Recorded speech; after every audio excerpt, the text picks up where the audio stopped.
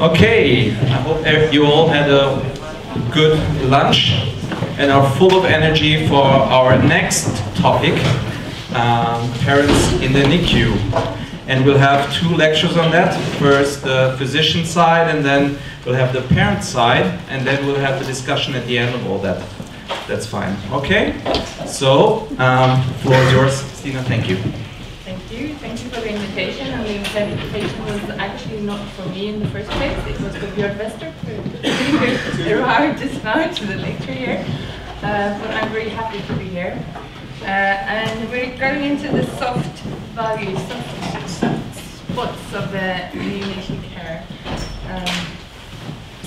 The parents, the family, the infant with its parents. This triad. Better? No?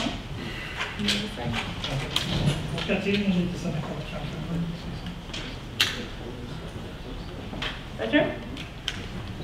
Yes. Du kan börja den så att den liksom vinklar in mer mot munnen. Better?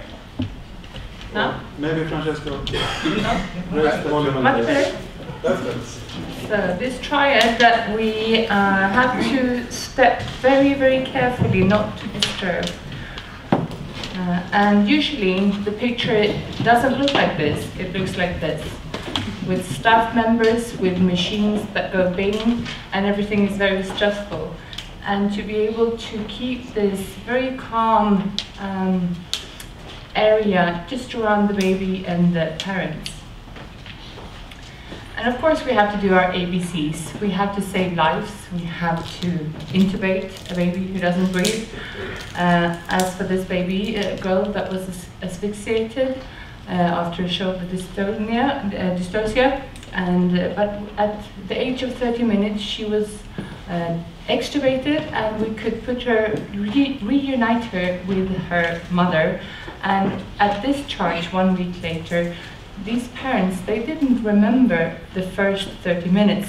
They remembered these 15 minutes of being together. And this has a huge impact, I believe, in the future for this family and the baby. The Convention of the Right of the Child states that the child has the right to be cared for by his parents, and that no child should be separated from his parents against their will, and of course that's not their will. And to care for the children, for the infants in this way is to see the infant as an individual and to recognize that it's actually a human being, even though it's small, of course. And also to encourage the nursing staff to see the individual infant and family and their needs. I named this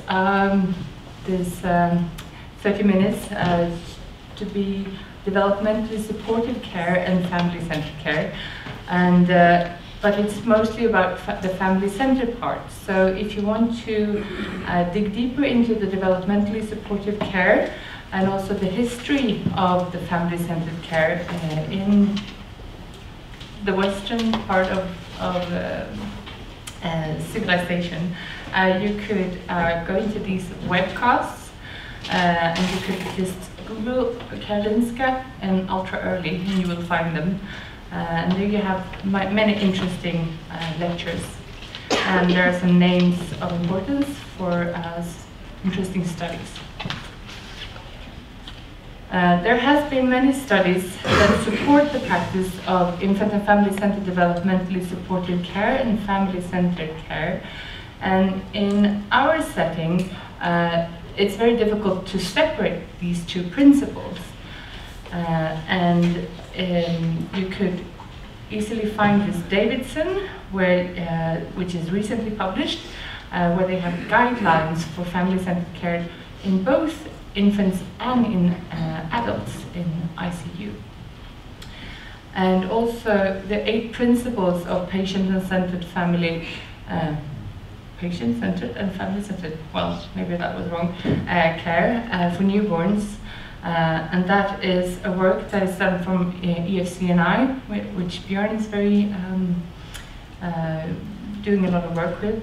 And they are trying to get standards of care in these principles and closing the gap between evidence and practice. And they stated these 8 principles for family-centered care: that there should be a free 24-hour day parental access with no limits of staff shifts or medical rounds, and psychological support for parents, pain management. We heard yesterday that this can be a challenge in many ways, but to have a program like principles to manage pain somehow, even if we don't know if it's the correct way. Supportive environment in the concept of sound, light and sleep. Postural support, skin-to-skin contact, breastfeeding and lactation support, and sleep protection for the baby. Infant and family-centered developmentally supportive care is actually to see the newborn as an individual, and to do this we have to integrate natural sciences with behavioral sciences.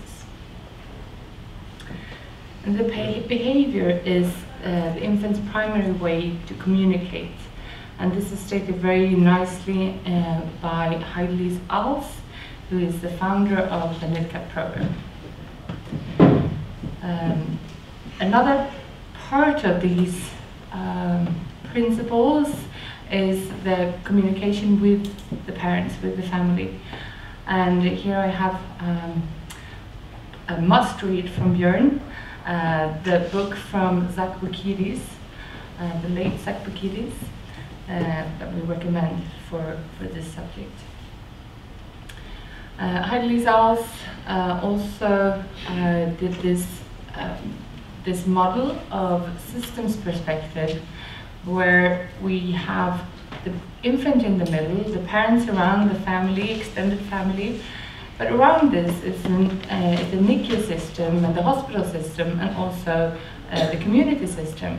And we can never separate these entirely from each other, because they will always affect each other. So a change, something disappeared there, a change in one of the systems will always run down to the infant or to the family.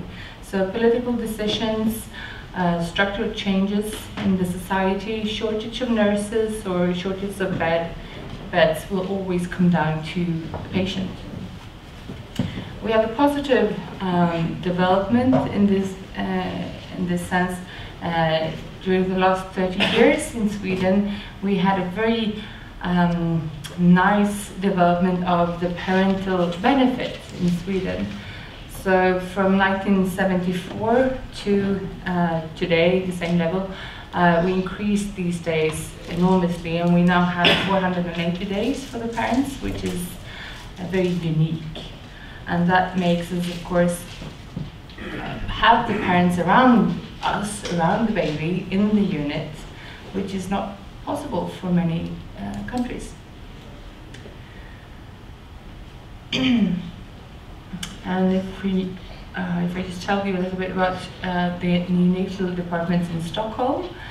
So we are divided into 4 units. So it's this hospital, Södersjukhuset, South Hospital, and then it's Karolinska University Hospital with 3 different departments or houses or units, we never know what to call it, Danderyd, Huddinge and Solna, with different level of ICU and ICUs.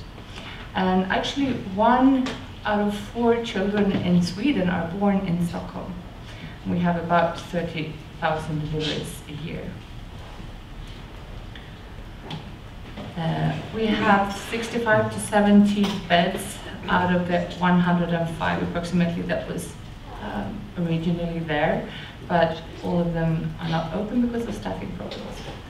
And of course we have a close collaboration between the units. And these are pictures from Danderyd. The NICU system is very important, how you design it, how you construct it, to be able to have the family there. And in all our units here in Sweden, we have we never have single rooms. We have family rooms or a larger room with several patients, 2 to 4, where there's always staff members or parents. So most often parents, but if they're not there, the staff members can help the child. This is it at Danderyd, where we try to get a little private spot for these parents with their twins. So if the parents are not there, staff members can help the child, if needed. And here, the open door there is to an adjacent family room where this father and the baby's mother also have their room. And when the baby is more stable, the baby will move into this family room. This is the family room. It looks very nice here. Like a hotel room with a private shower and toilet.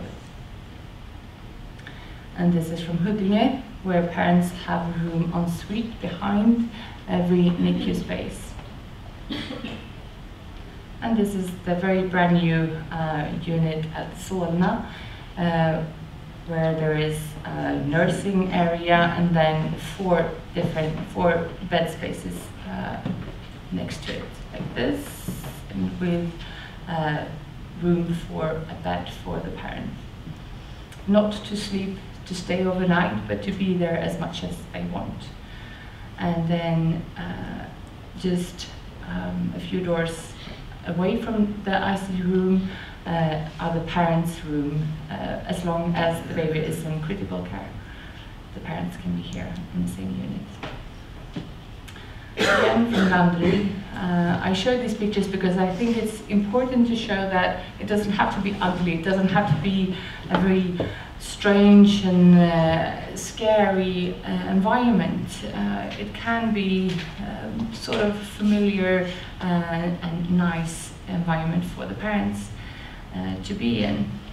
And I think that they will be there more if the environment looks like this. This is a kitchen for the parents where they can have breakfast, included breakfast, and they can cook themselves, to bring food and cook. Or nowadays they can actually also buy some ready meals in these fridges and freezers. So coming down to the topic for the day, the family and the parents. It's important that the whole family is included and has the possibility to visit this tiny little child and to get to know the sibling or the grandchild. We now have its siblings can visit the units all year round. Earlier we had a ban for siblings below the age of 12, but it's now taken away. So they just have to be healthy, not having a cold or anything, and they can come visit. They can even stay for the night, but it's quite boring to be in a room 24 hours for a 2 or 3 year old. So most often they just visit together, maybe with a parent, one of the parents or a grandparent. We try to keep the family together like this. These parents have triplets. The father there has 2 children on his chest.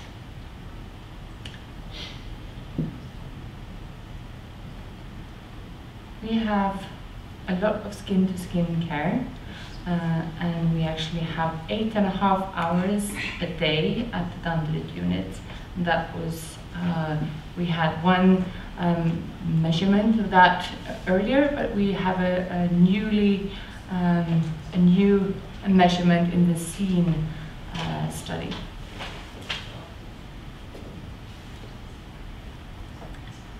Just some nice pictures of siblings.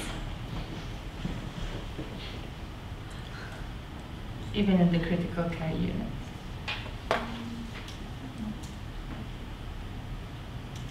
And I got the question when I was in Dublin recently, if we did skin-to-skin care with siblings. And it's not anything that we encourage, but it is there. This was just when I was doing my daily rounds, and this very proud big brother Pontus had his little sister on his chest. We need to actively think about keeping the family together. If we just proceed in our normal ways, most often we separate the families in some way. There are a lot of definitions and words to explain the concept of family-centered care. There is a special program that is called Family Integrated Care, and that was invented, actually founded in Canada, and they have actually also done a randomized trial. I have not actually read the article, maybe you have, Björn, you can comment on that later on. But we have the close collaboration program, and we have a humane neonatal care initiative. We have the other name that we most often use is the infant and family-centered care, and we want to point out that you can never rule out the infant in all this. You can't concentrate only on the family, only on the parents. You have to always have the baby in the center. And then to put the developmentally supportive care after, and that is, for example, the Meetup program, which includes these different aspects. And then we have the special word couplet care, and I'll show you what that is. So a majority of mothers at Karolinska are cared for within the concept of couplet care. And this can be organized in many ways, and we have tried a few of these different ways of to organize it. But the way we do it at the moment is that midwives from the maternity ward comes over to the neonatal unit and care for the mothers there. And we need then large rooms with proper hospital beds, because the mother can actually bleed or have any other emergency complications and has to be rushed away to the OR or something like this. We cannot care for mothers who need intensive care.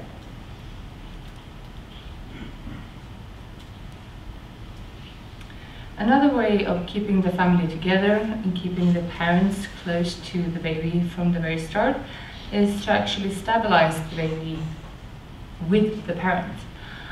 In this picture you see that the resuscitating table there is not used.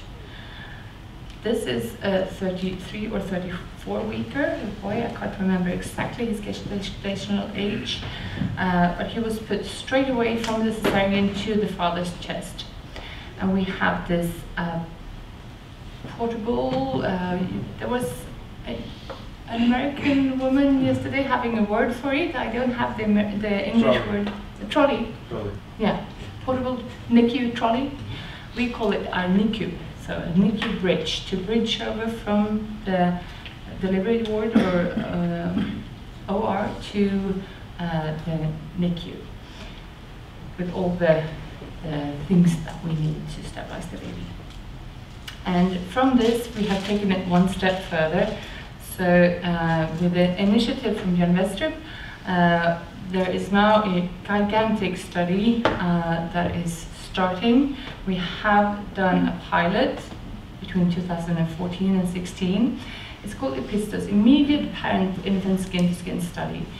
We will very soon, or we have started as like a soft launch in one of our centers. But we will, the plan is to include 5,000 infants. It is now run by WHO and founded by Bill and Melinda Gates Foundation and also with Lärdal fundings. We have 3 different arms, like low and middle income countries, where we will, our main outcome is mortality or survival, and a mechanistic middle income country arm with South Africa and Vietnam, and a high income country arm with only mechanistic, well, it's called the mechanism. I'm sorry, I can't find the words in English. So that is Sweden and Norway. And otherwise it's mostly centers in Africa. So can we change the cascade of things happening for these tiny little babies that lead to morbidity and also to mortality? Can we improve outcomes in the long run? These are for babies, the study will include babies from week 28 plus 0 to 32 plus 6. Here we are at Danderyd, waiting for a 29 plus 0 boy being born vaginally. The father is prepared to be able to take the boy on his chest after stabilization, hopefully with the mother. Actually, this boy was very sick when he came out, so he was rushed to the resuscitating table. So we have other examples of babies that we did stabilize with the parents. This is actually an aunt, because the father was on his way to work, from work and didn't make it in time, and the mother had a severe preeclampsia. The baby had good vital signs. There was a delayed cord clamping, and the nasal CPAP was put on at 1 minute of age on the chest of the aunt. And electrodes and saturation monitor put on. A special wool cloth is covered. We covered the baby with this black wool cloth and some other materials that we have found that is very good for keeping the temperature. And off we went.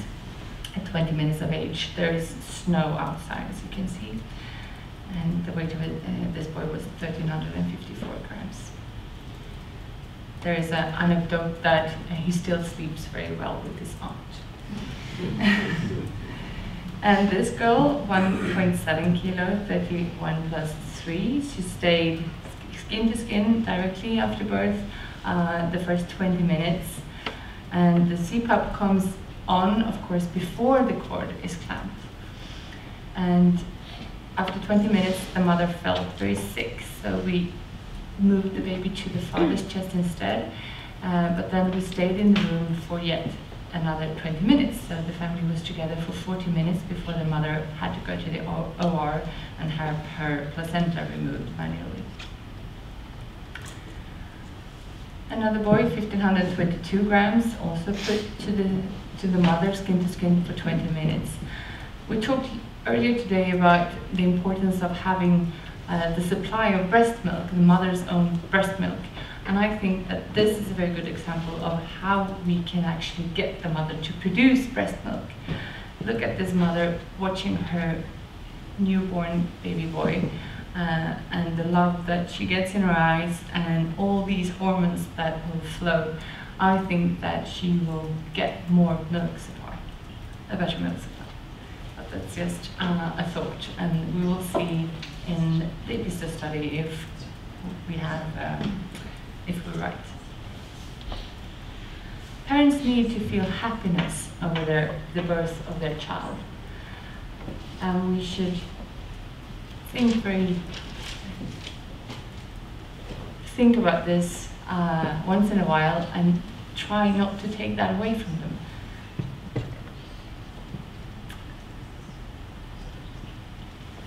So to minimize separation, include the parents from the start, support and guide and inform each parent on the basis of their needs and abilities. And all parents are different, and they have different needs, different abilities. Facilitate parent and infant interaction, bonding and attachment, and have an individualized developmental support in caregiving and environment to infants and parents.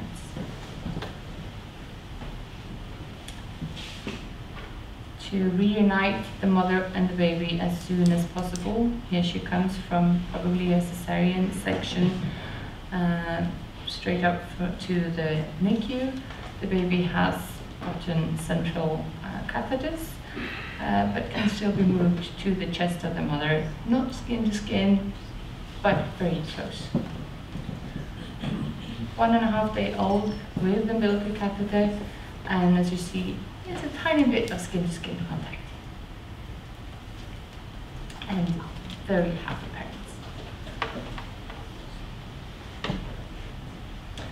The closeness has to be at a level of the infant's current stability, of course. This baby has a gastroschisis and could not be removed from the incubator. But the mother's bed, as you see, is raised up so that she is very close to her baby.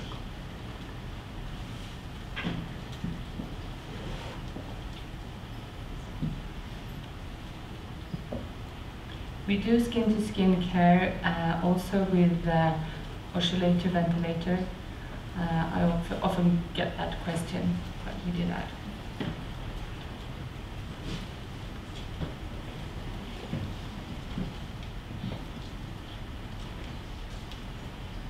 I have a movie when these babies are actually grabbing hold of the mother's breast, breastfeeding for about a minute, and they are really tiny, 1 kilo each. I won't show you that.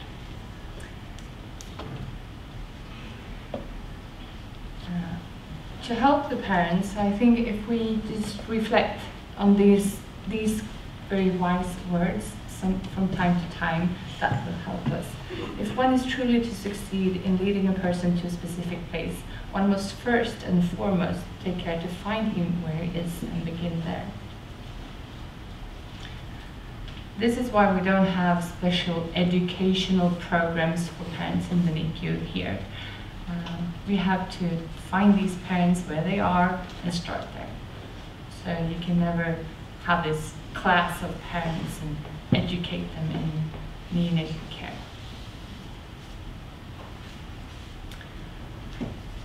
A proud father putting on the first diaper. I actually almost smacked the fingers of a nurse trying to put the first diaper on. This is the job for a father, and they're so proud. Most of them. It's easy with a big baby. With the smaller babies, parents are often quite scared and don't know how to get up close to try to do take the first steps. And we have to guide and coach, and sometimes we need to really do this hands-on. The hands close to us here is a staff member, and the other one is the father touching his baby for the first time. Parents want to do the baby stuff. They want to feed, weigh their baby, change the diapers, wash, comfort, carry, cuddle, all these things.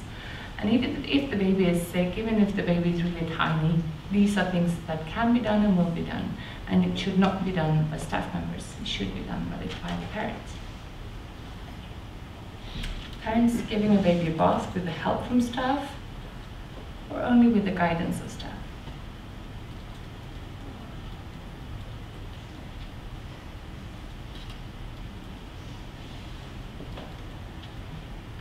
If you do this in the right way is the right way? I don't know. But if you plan your work, this will not take more time. It can be very tempting to help this father of triplets when he's about to wash his babies. But he wants to do it himself. And he will do it in his way.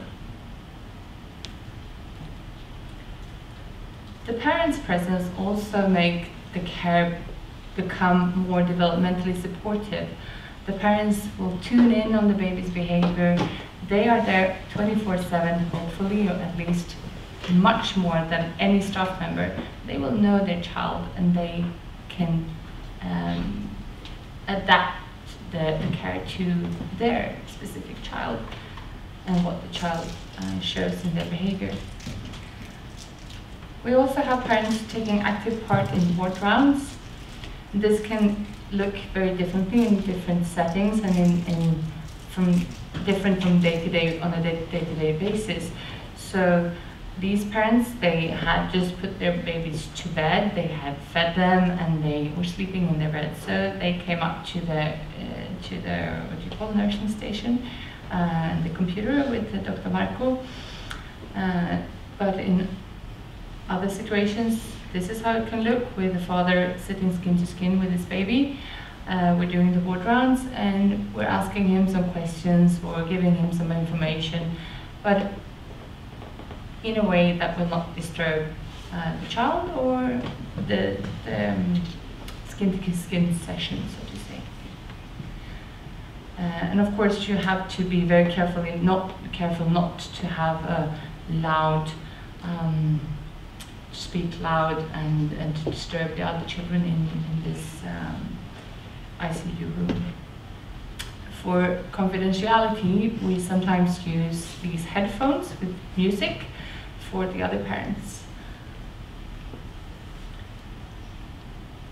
And ward rounds in family rooms, we walk around with a portable computer, and there is a recommendation sitting down to show the parents that I have time for you now. This is your time. So what do you want to ask us today? What do you want to tell me about your child?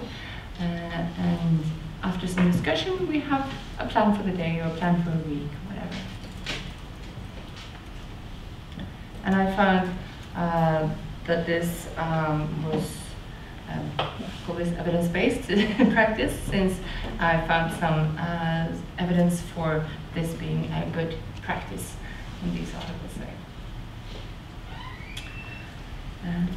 There are some challenges. This is a new way of working for many. We have done it now for quite a long time. But to implement this, you have to take very small steps and you have to do it your own way. At Karolinska, we have this process started some 20 years ago, so it will take a long time. And you have to be flexible and willing to question routines. You also have to be confident in your monitoring system, and I will come to that in another slide. And also it can be a challenge to meet the families in their private sphere. They are living there, and some parents, they live there for 5 months. So of course that would be their private room. And it puts some extra, you have to put some extra thought in the planning and in the communication. This is how it can look in a private family room. Persian New Year, I learned this. We have a wireless telemetry system that allows safe mobile monitoring. So in the family rooms, the monitor is black for the parents, and no alarms are heard that will disturb the babies. And parents are guided to look at their children instead of a monitor. We have some different tools for this. One is the scale of well-being and stress or pain. It is actually validated as a pain scale, but we use it more often now as a well-being or stress scale. And in progress, it's a hedonic scale. So if you see this one here, the ALPS Neo, if you instead put -1 and -2 here for the stressed baby, and then you would have on the other side +1 and +2 for something that is pleasurable. That is being validated at the moment. I think I will skip this one because I'm running out of time. And this is also one of our tools to communicate with the parents how much support they would like to have in different aspects of the care of their child.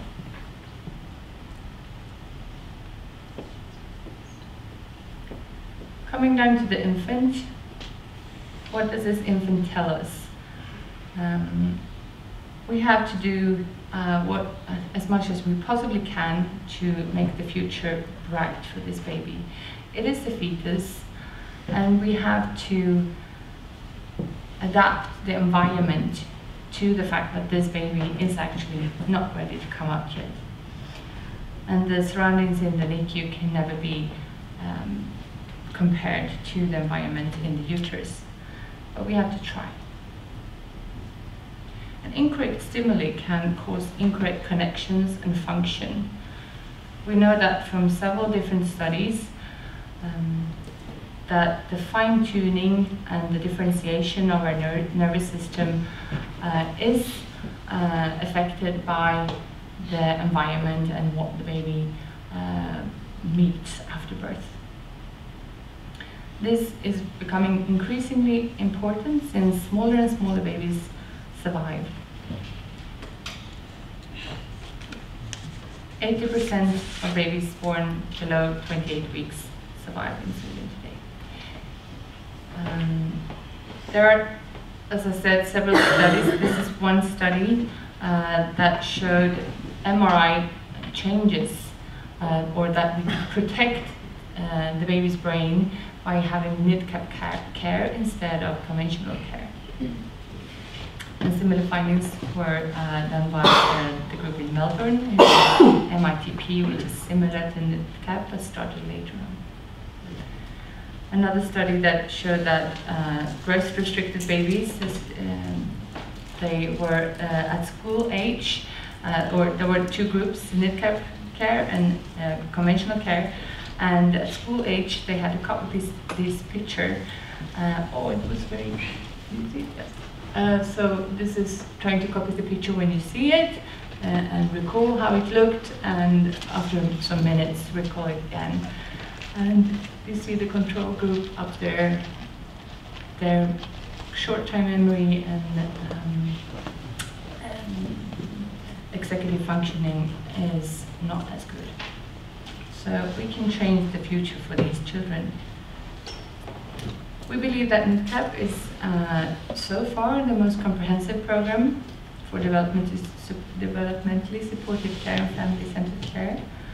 And this reduces stress behaviors, increase self-regulatory behaviors, and also guide parents. I will not go into this. This is the principle of synaction, which this program is based on.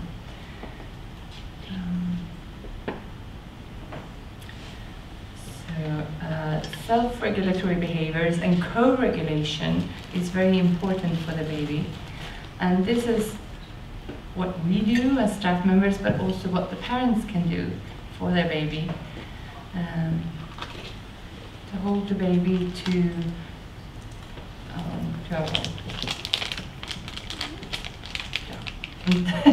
care for the baby. I will show you some more pictures coming here. But this makes the baby have a better resilience during examinations and caregiving. So here, to hold the baby during painful procedures or stressful procedures like a cranial ultrasound, or just a normal eye examination, which is not so very pleasant. All of these, how we work will eventually make the parents feel confident caring for their child, and we will be able to discharge the baby and the parents quite early from the ward.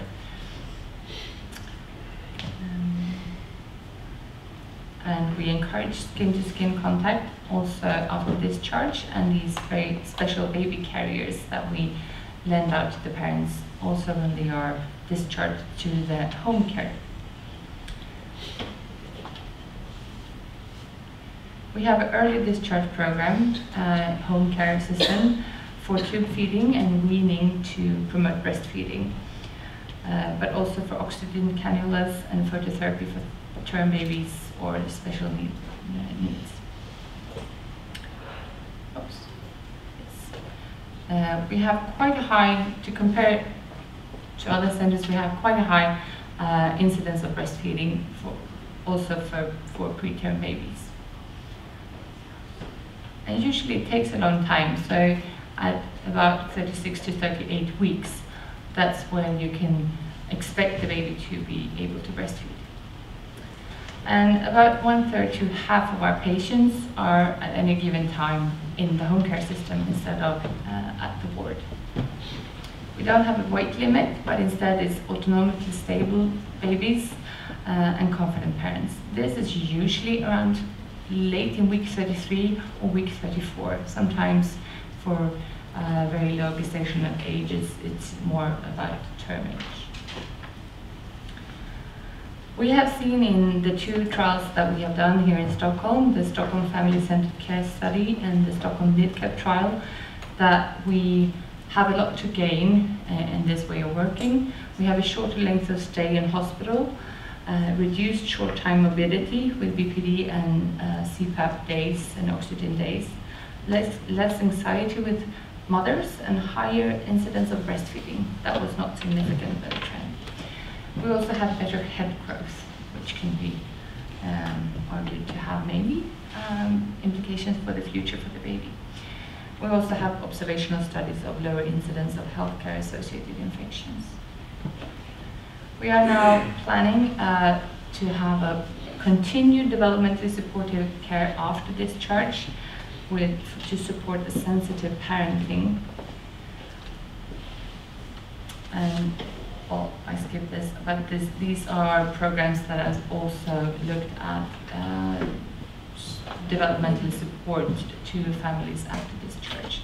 So the IBAIP and the MITP, and also the TOP program. But they're all based on the same grounds, which is sort of the NICU program or the Brazelton